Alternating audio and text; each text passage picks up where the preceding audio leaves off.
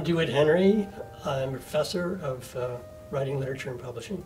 For writing courses, I've taught and do teach regularly both undergraduate and graduate courses in writing workshops in fiction and nonfiction. In literature, I teach Shakespeare, two courses really, one in the tragedies and one in the comedies. I'm a hybrid teacher, just as WLP is a hybrid department, and most schools have English departments.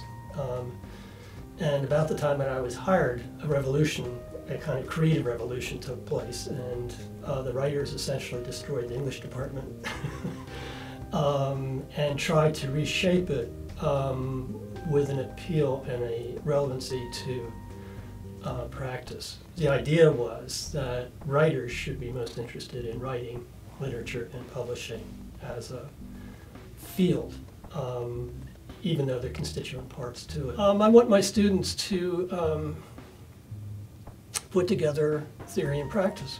What their mission is really to live and to realize their intelligence. How to, something as practical as managing their lives. You can't really just have the tools and the technology to perform a meaningful trick in society.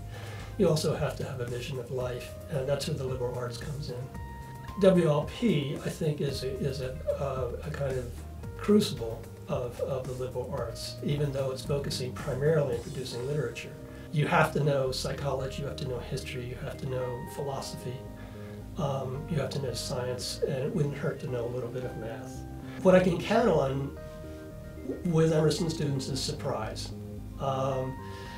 And their range of interests, the pressure that they will put on their time in the classroom. Why am I here? What am I getting out of it? What are you trying to tell me? The enterprise of self-expression and communicating is an enterprise of self-realization.